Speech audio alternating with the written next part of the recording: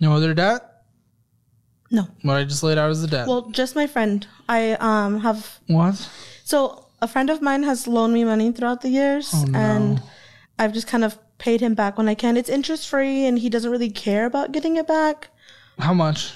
He estimates about $7,000. Estimates and 7? First of all, why is it an estimate? Because the way he sees it is, you know, a lot of him taking care of me. Wait, what's happening with the car? So the car's in my friend's name. And right now I don't pay it, but it's one of those, I kind of want to pay it, but if I can't really afford it, it's fine. But it's in your friend's name? Yes, completely in his name. Did he buy it for you? Technically. Okay.